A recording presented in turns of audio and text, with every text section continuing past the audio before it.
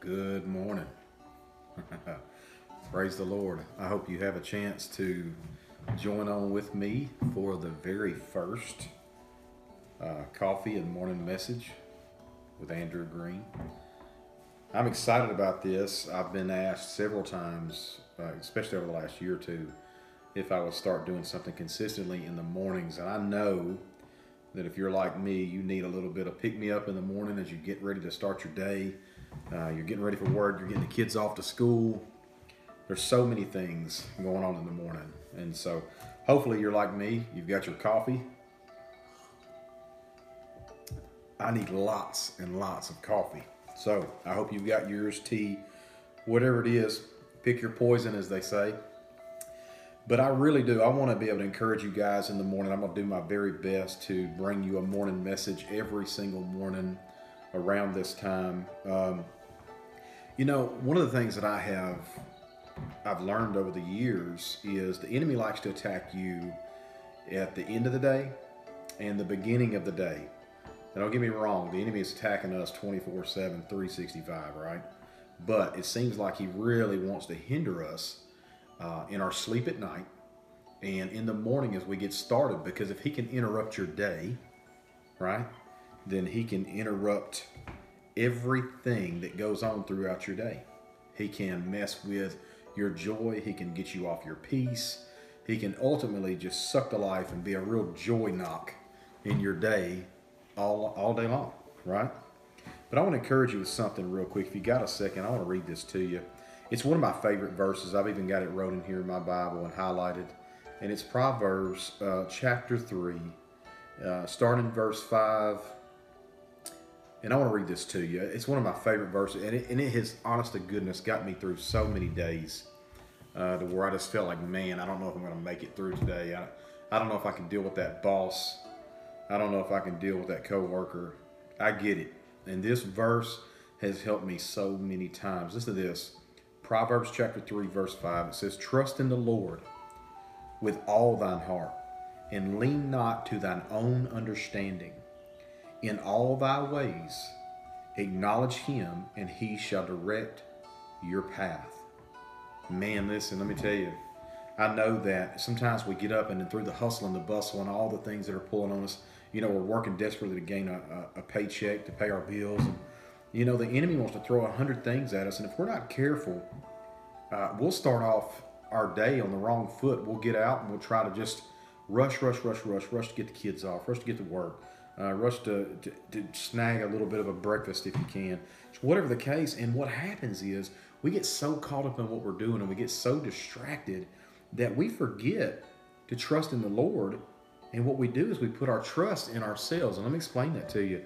What does it mean to trust in yourself? Well, you trust in yourself to get yourself to work. You trust in yourself to clock in, to clock out, to go through your day, to fulfill your task. Whatever it is that you got on your plate that has been set before you today, if you're not careful, you'll trust in yourself to fulfill that and do that yourself. And, we try to do things within our own strength and end up getting off track, getting off the course or the path, as the Bible says. And so what we do is we start our day off wrong. And so I have made it a habit, and it's probably one of the things that I am confident that I do consistently, where there's a lot of things that I don't. But one thing that I do is I pray, and I pray constantly.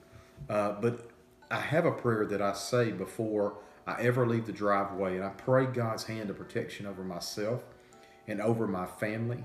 I put my trust, as Proverbs 3:5 says, "Trust in the Lord with thine heart, and lean not to thine own understanding." See, my own understanding would be I'm in a car that's safe, I've got my seatbelt on, and I trust in myself in this car to get me to work. But the fact is, the enemy has obstacles set before us today. It could be that angry driver, that one that's in a hurry, or maybe it's you. You're in a hurry and you forgot to tell your husband or your wife something, and you look down at your phone and you text, and before you know it, boom, the enemy takes you out. You're in a collision or just whatever. And I know that could be worst case scenario, but the fact is, I consistently, every time before I leave the house, I pray. When I get in the car, I pray. And I plead the blood of Jesus over my family, whoever's in the car with me and myself. And I say, Father, I pray, God, that you protect me. And Lord, I even pray that you protect anyone and everyone that is around me. both lanes, in front and behind. And I put my trust and my confidence in God because I don't want to lean to my own understanding. I don't want to acknowledge myself and all the things that I'm doing today. I want to trust in the Lord. And I want his hand of protection and his blessing upon me. And if you look at Proverbs 3, 5, and 6, it says, trust in the Lord with thine heart. You literally take your heart and you say, Father God, I'm putting my kids in your hands. I'm putting my husband, my wife in your hands. I'm putting my family, my friends, my job, that boss that gets on my everlasting nerves. I'm that coworker that's just really picking at you or just working you too hard, whatever. That boss, that superintendent, that advisor, whatever, the supervisor. You say, Father, I just put it all in your hands. And God, I trust. I trust in you, Lord. And listen, and I acknowledge you in all of my ways. And Father, I trust that you will direct my path today. Because listen, the Bible says that God has a plan for you. That's what the Bible says. Jesus said, God said, I know the plans that I have for you, plans to prosper you, not plans to bring you any harm. See, the enemy wants to bring you harm today. The enemy wants to get you off course, get you off track, get you busy, get you distracted, take your joy, take your peace. And there's many, many ways that he can do that and disrupt your day. Take your joy, take your peace, get you frustrated, and ruin your day. But if you make a decision right now and you say, Father God, I'm going to trust in you with my whole heart. I'm going to acknowledge you in all of my ways. And God, I know that your word says that you, God, are going to direct my path. And I know that the word is true. And the Bible says that God is not a God that would lie. And I believe and I know and I'm confident that God is going to honor his word. Amen. So as you're drinking your coffee, you're trying to rush out the door and you're getting those kids off, stop just for a second. You say, Pastor Andrew, I'm late. Listen, you're already late. A minute with God could change your life. It could affect you and your family and everybody around you. Stop for 1 second and I want you to pray. I want to encourage you to pray and speak Proverbs chapter 3, verse 5 and 6 over your life and say this out loud. Say, I trust in you, Lord, with my whole heart and I lean not to my own understanding.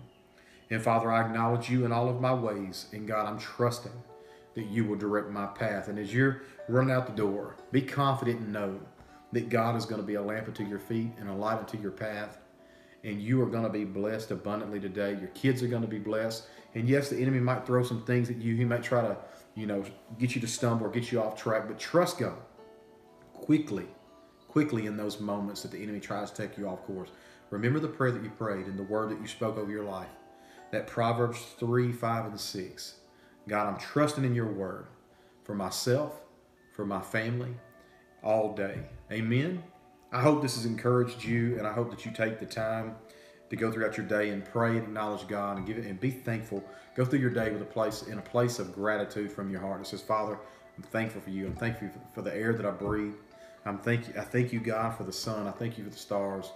Lord, I thank you for everything that you've created. Because let me tell you something, the Bible says today is the day that the Lord has made. We shall rejoice and be glad in it. Why? Not because we did anything grand, but because God is good and he blessed us with the day. Amen. Pray that prayer. Speak those words. Proverbs chapter 3, 5 and 6. If you don't have your Bible and you're in a hurry, be sure to keep your phone close. If you feel discouraged, go back to this video, rewind it, watch it again, because the Bible says the word will not return unto him void. This word will absolutely, without a shadow of a doubt, work in your life. Amen. I want to pray for you real quick. Father, I just pray right now, God, that all those that are seeing this or hearing this, Father God, wherever they are in their day, whatever they got set before them, Father, I pray that Proverbs 3, 5, and 6, God, would just be made just abundantly clear in their life, God, that they would see the joy and the peace and the goodness of you, Father. Lord, that you would begin to direct their path, Father God, and show them, Lord Jesus, that they don't have to be anxious for anything, but to be happy and full of joy today. Father, I pray peace that surpasses all understanding over their lives right now, Father. In Jesus' name, we expect it, we believe it, and we receive it. Amen. I hope this has blessed you. Be sure to go visit my website, andrewgreenministries.com. Be a supporter, be a friend. Go subscribe, andrewgreenministries.com. And I'll see you next time. Be blessed all day long.